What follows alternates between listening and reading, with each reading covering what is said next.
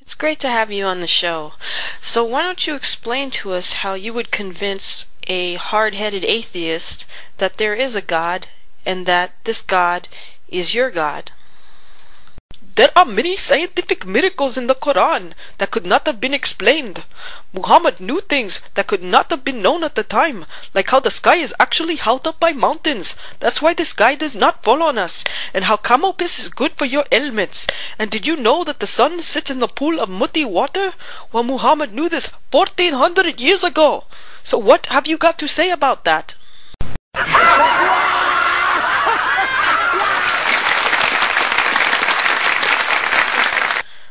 Thank you, Doctor. That was very interesting.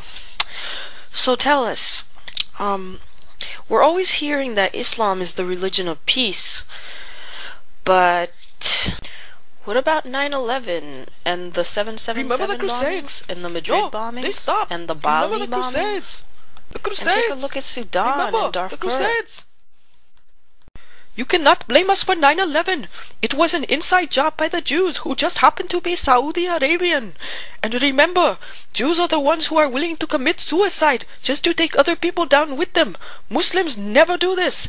And you always seem to forget the Crusades. You cannot blame us for any of the atrocities being done around the world today. Not now and not ever, because of the Crusades. The Crusades! The Crusades! Okay, we get it. The Crusades. Let me just ask you something though.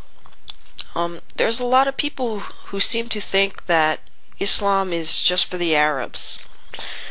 What do you have to say about that?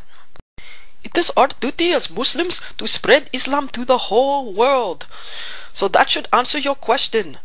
Islam is not just for the Arabs but for all the people in the world. I myself am an Indian and I am a Muslim.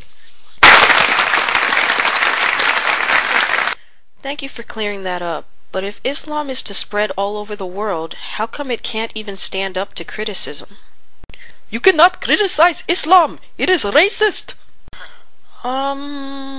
Okay. I understand that part of taking over the world means spreading Sharia law to every nation, which means women could get beaten and raped for not covering up. Yes, but you must understand, rape is very rare in Muslim countries, and that is not just because husbands are allowed to rape their wives, or because women risk being stoned to death for reporting rape, but it is because Muslim women do not show their hair like you filthy Americans do. If a woman does not cover up, then she is telling the man it is okay to rape her, and that's all we can think about. We are just animals after all. Thank you, Doctor. But please tell us, why is it that Islam is the only religion that can't seem to be translated into English? If we find any inconsistencies in your book, any errors whatsoever, you tell us that we have to read the original Arabic, but obviously most of us don't know Arabic, even most Muslims don't know Arabic. Islam is for everybody, but Arabic is the only language that Allah speaks, and that is why we only pray to Him in Arabic. It is an insult to pray to Him in any other language, because Allah cannot understand you. And no, you cannot criticize the English translation of the Quran, even though we Muslims criticize the English translation of the Bible, but that is besides the point. Islam is for everyone.